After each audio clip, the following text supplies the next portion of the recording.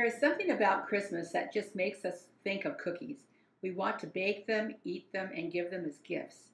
This melt in your mouth lemon tea cookie is a great cookie for the holidays, but also for bridal showers or baby showers or anytime you need an extra delicious, delicate cookie.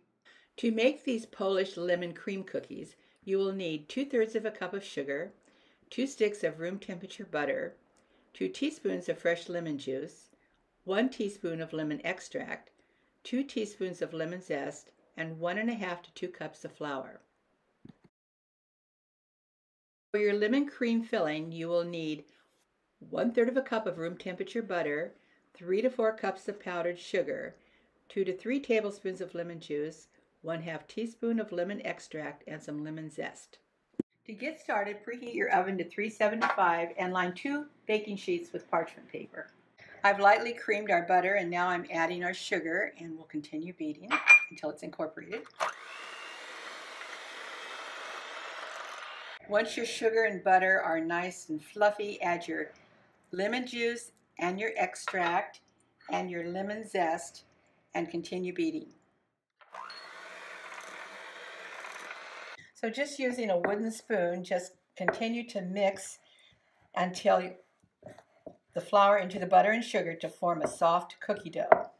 Using a small ice cream scoop, scoop your dough using your hands, roll it into a ball, and place it on the baking sheet.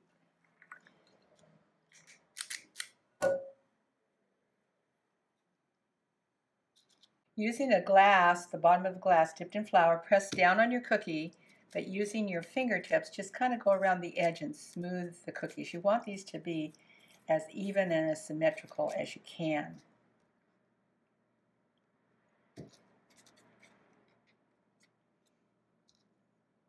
So to make our filling, the first step is to cream the butter, and then we'll start adding powdered sugar, the lemon zest, the lemon juice, and the lemon extract. Start with slow additions of the powdered sugar to the butter and continue beating. Next addition would be your lemon zest, and then just slow additions of your lemon juice and lemon extract. I've mixed these together and continue beating. The filling should be thick but smooth, so you want to just keep adding additions of powdered sugar and keep beating. Adding just a little bit more powdered sugar. This is a time when you just have to know what you're looking for. You can always add more liquid if it gets too thick. These cookies are very fragile, and you do want to take them out of the oven before they start to brown, so you want them on the lighter side, but you really have to handle them gently.